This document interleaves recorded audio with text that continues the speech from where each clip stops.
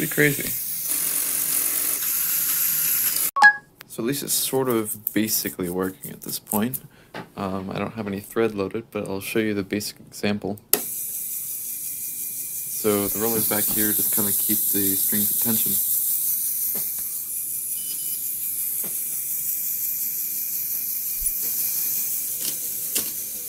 And this problem is happening right now.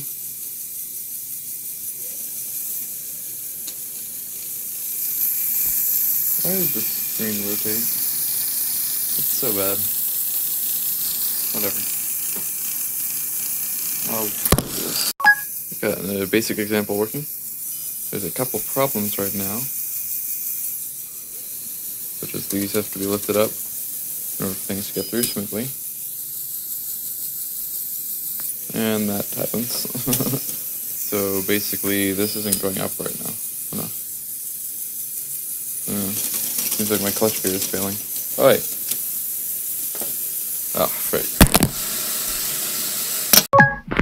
So, this is the current state of the Loom. I don't have the string connected to it because don't feel like it right now. So the rollers in the back keep tension on the strings so that they're good and tensioned.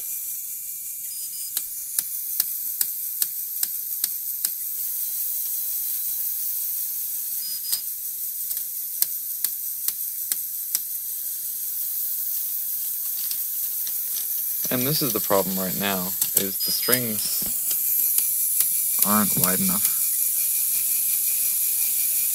Really. Quite unfortunate indeed.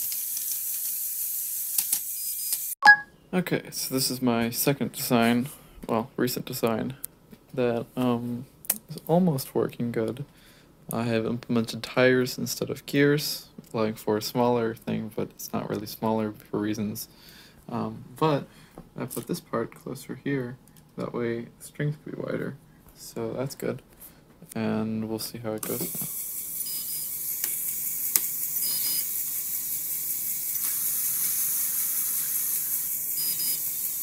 So the string is a bit too tight here. Yeah. So it's not pushing this down well enough because this is actually kind of stuck here. Okay, I guess that was just actually clogged.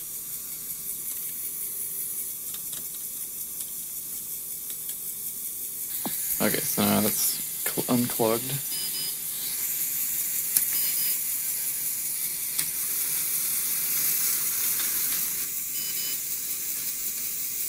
You can get the idea of how it's supposed to work, but this is not pressing hard enough.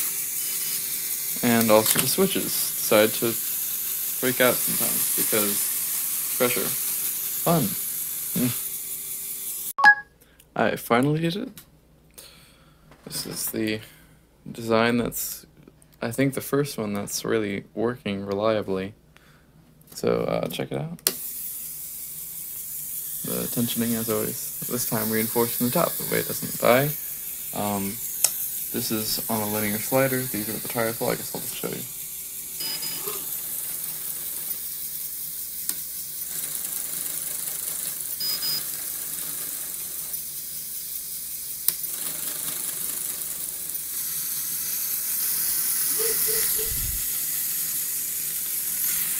Yeah, it's got a bit of an issue that I will have to work out, but yeah.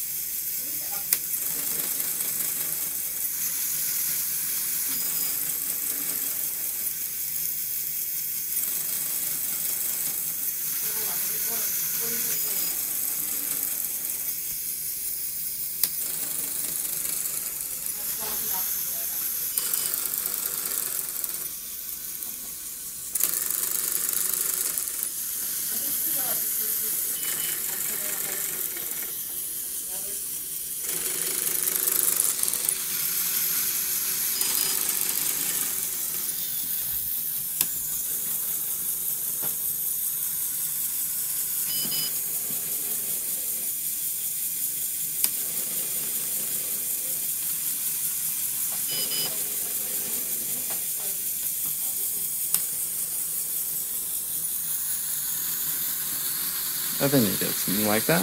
But, oh, that's cool.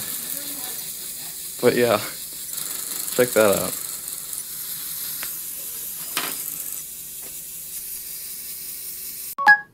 So, the Loom is fully working and reliable now. I have used a printer motor for this part because I didn't want to fashion another power functions adapter for the RCX, and I only have one RCX motor. So now I have power functions motor for this part, RCX motor for this, and printer motor for this. So for all three motors are very different kinds. So yeah, it's working very good now.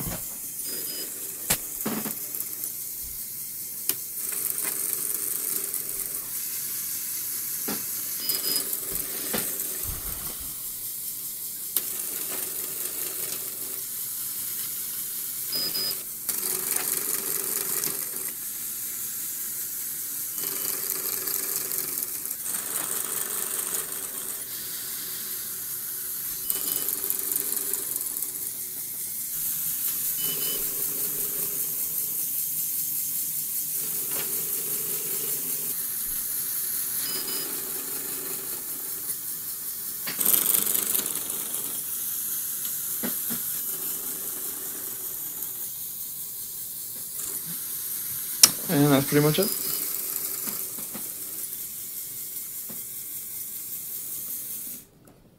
Have a good one.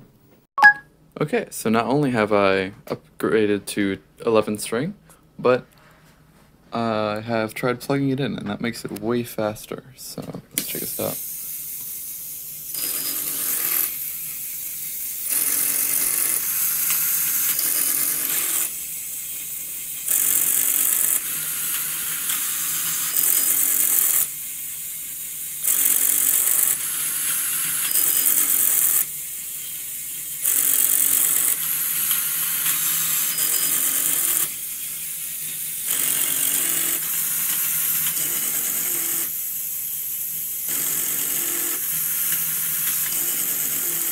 Pretty crazy.